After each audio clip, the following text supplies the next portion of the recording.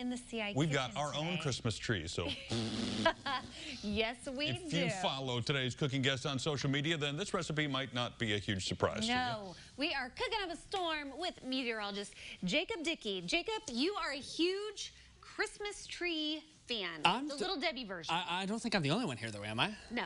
No, Guilty. Heather's been eyeing these Christmas trees since the second we walked in the studio. Like, I don't know what it is about them, but they are just... They're so good. Yes. They taste like Christmas. Yes. And Christmas season starts when they come out. Some people say you have to wait till Thanksgiving. No. We'll take like a 3-day hiatus on Thanksgiving. Okay, Thanksgiving, Black Friday, and then we'll resume the Saturday.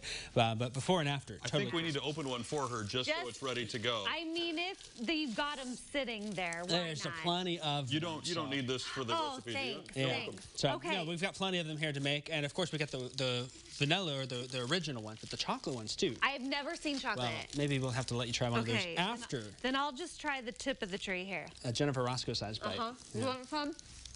Yes, but I can get my own. There's more. That's true. That's true. There's plenty. So we're going to turn this into actually a fun dip also. You know, holiday dip. Yeah, we're going to make a dip out of it, and that way you can dip in crackers or cookies or anything like that. I'm intrigued. So something a little more fun for, you know, you can set these out, but, you know, it looks great, but that's for a snack at work or whatever. Oh, they're so good. But you put it in a nice bowl and have it for the holidays here. It's going to be great. So we got to put 5 of these into our little mixing Let me stand help here. you. Sure, of course. She's going to take a bite out of every one of them. I'm going to eat the tree while you guys do that. So we're doing the work. So we're going to drop 5 trees inside my mixing bowl here. And if you've got a food processor, that works too. How many more? One more. One more? Yep. And then, so we got 5 of them in there. And that's going to be our start for our Christmas tree base there.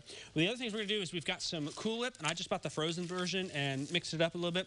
We're going to dump an 8-ounce tub of it in there. And I'm going to mix it all at one time here. Some people say you have to wait in the Cool Whip. I'm just going to do it all at once because simplicity. They say you have to what? You wait on the Cool Whip until the end, but I'm going to put it all in one time here. Okay, so we'll set that aside. We're also going to do a block of cream cheese in there. And so this is an incredibly healthy dip is what we're saying. Very healthy. I like it. It's you know, all the Christmas spirit you need, that's for sure. I'm going to put a little bit of milk, about a 1/3 cup there. I got to eyeball it. I left my measuring cup at home. Whoops. Oh, but, you know, you got this. That's right. So that's going to be our base to our dip right now. We're going to garnish it later because the bowl doesn't look quite as good as the tree itself, does it?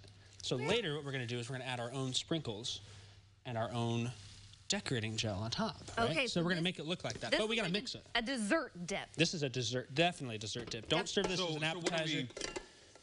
Like most dips, you're like, okay, I'm going to get a tortilla chip or something, but what are we using to dip this? Well, I've got lots of different options. So graham crackers work great. Vanilla wafers are awesome, but sometimes this can be a little sweet for some people. My mom. Can't imagine why. Yeah, and so I've got pretzels with it, pretzel sticks or something like that to add a little saltiness to it.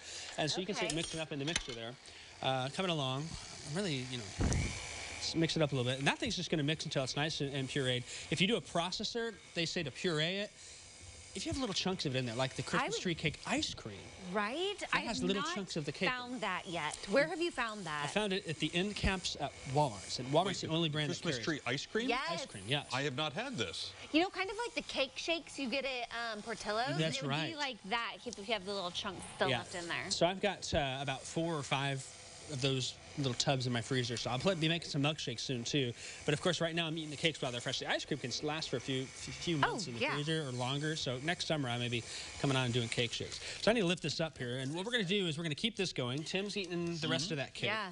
You know, I got to mix it off the Did you come up with this recipe yourself? Well, there's actually been a lot of people online who have been sending me this, and I made it last year. Oh. I did, but I didn't have the cooking segment last year. It took a little time before they let me come on here. I had to prove myself with the chili cook-off. Well, or with all the crock pot. That's true, which was probably made in.